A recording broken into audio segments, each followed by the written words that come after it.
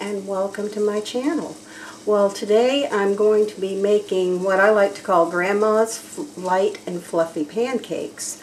I call them Grandma's because when my grandchildren were young and my daughter had to work, I used to pick them up from school, and when I asked them what they wanted to eat, they always wanted Grandma's pancakes. So I always had to make them pancakes. So we're going to go ahead and do that today. We just got out of church and it just seemed like a good thing to have for our Sunday dinner this week. A little different from the usual roast and stuff like that we usually have. So we're going to go ahead and get started. Okay, I have got my mixer out, and you can see I've added my whisk attachment to this because I want this egg to be aerated very good. So we're going to take it. I'm taking one egg. Now I will tell you that I have cut this recipe in half and made it good for to make enough pancakes for 2 people, but down in the description below I will include the ingredients to the full recipe so that if you have a family and you want to make these for a family, you should be able to do it without any trouble.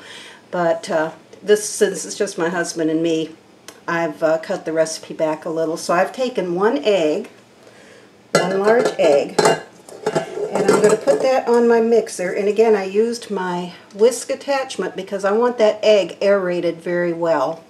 And what we're going to do is we're going to beat this egg until it is thick and lemon colored. So when that happens, I will be right back with you.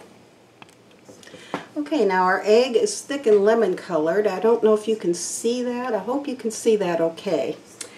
But that's what your egg should look like is when you want it thick and lemon colored. It didn't take very long. And what I have in this bowl is just a little bit more than a cup of flour. And I'm going to dump that right in my mixing bowl. Now, I'm not going to put this back on the mixer because at this point we're no longer going to be using the mixer. Let me grab my spatula because that's what I am going to be using.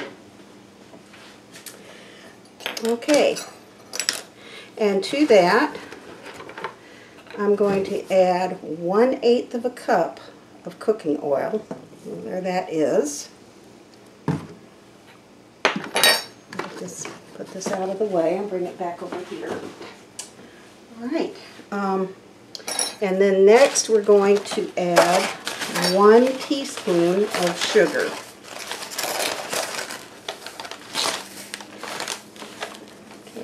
Or I'm sorry, 1 tablespoon of sugar.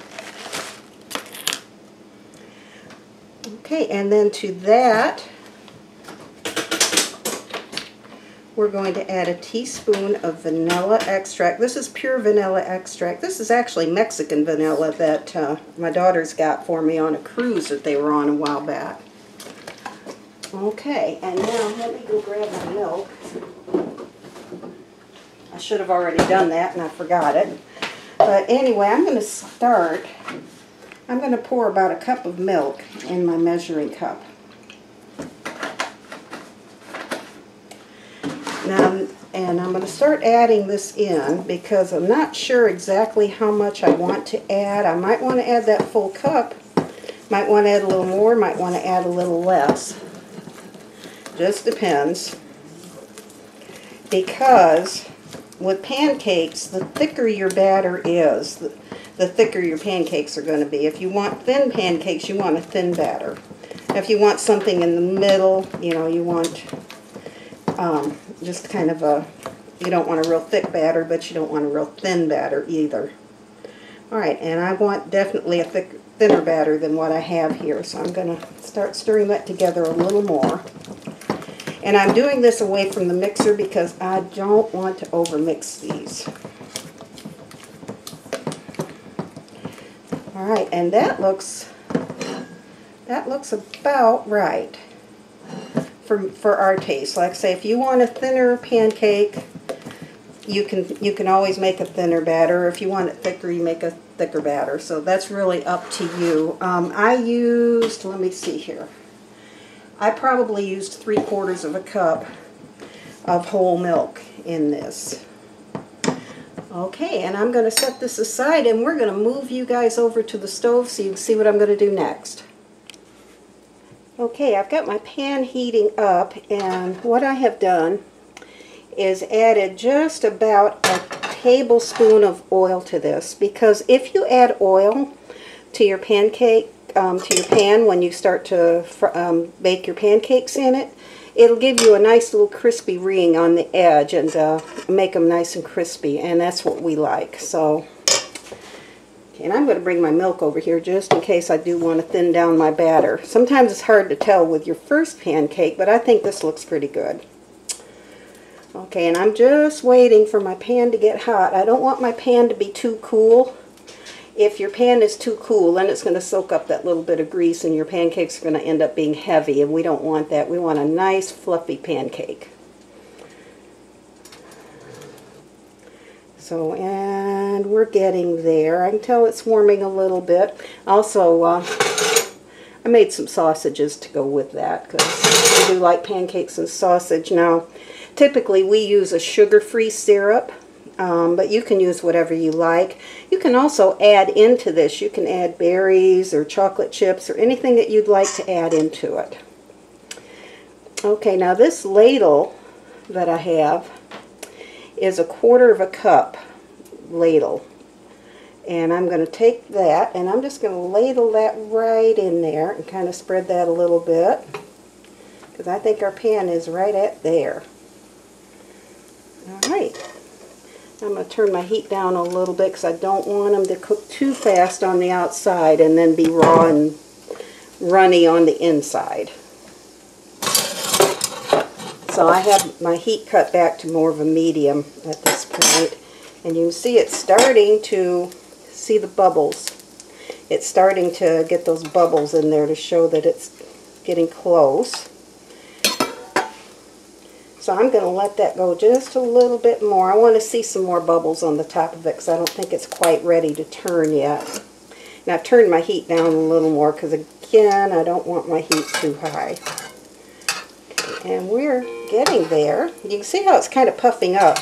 Beating the egg like we do before we start is what will cause that. It works out really well. Okay, so I think we're ready to turn. 1, 2, 3, there we go. Okay, and you can see how pretty and golden that came out, and I've got that little bit of crispy ring around the edge that we do like.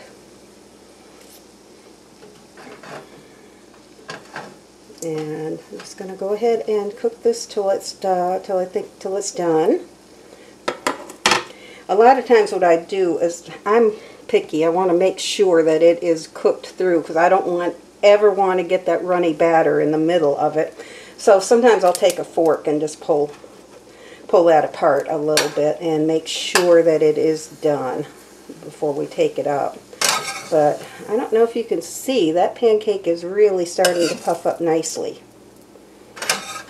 And they are, again, they are extremely light. So I'm going to check this one. And yes, this pancake is done. So I'm going to take this up and put it on a plate. And when I get the rest of our pancakes done, I will be back with you and show you what they look like. Okay, our pancakes are done, and there's what they look like on the plate. This is my portion. I usually only have 2. My husband usually has 3. But I wanted to show you, pull this out, how light and fluffy these are. They come out so nice and fluffy and very light. So there you have it. Well, I thank you for watching, and I hope you enjoyed this video. And if you did, please give me a like and subscribe. It would help my channel out quite a bit if you did. So y'all have a wonderful day, and thanks so much for watching. We'll see you next time.